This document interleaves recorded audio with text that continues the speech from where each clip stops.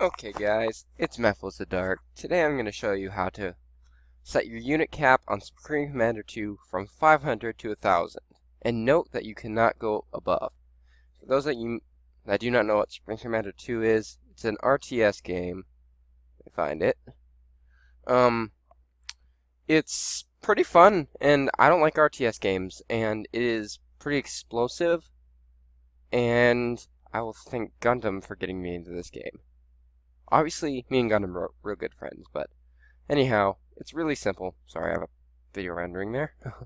Sneak peek. Sneak peek. Halo Reach is on the way. More of it. Alright, so easiest way to go is go to Cortana or in Windows 7 search or whatever. And you just want to type %, app, data, %, not data, as I've heard before. And go to, just go up one here, and go to local, gas-powered games. Oh, Gundam's playing Galaxy Control right now. Anyway, then you just go into Supreme Commander 2, open the game preference folder, and obviously for me it's going to open with Notepad, but if it doesn't for you, just click open with. And if no, you can use Notepad or pretty much any text editor to do this. Oops. Why would I do that? That is not. That's funny. Blooper. Alright, so yes, always use this app. And here it is.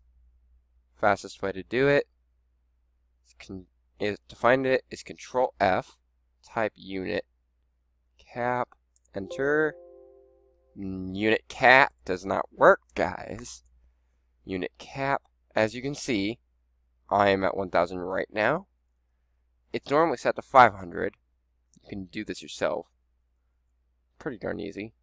Type 1000, don't type 2000, or just reset it down to 5000 again, or 500 again.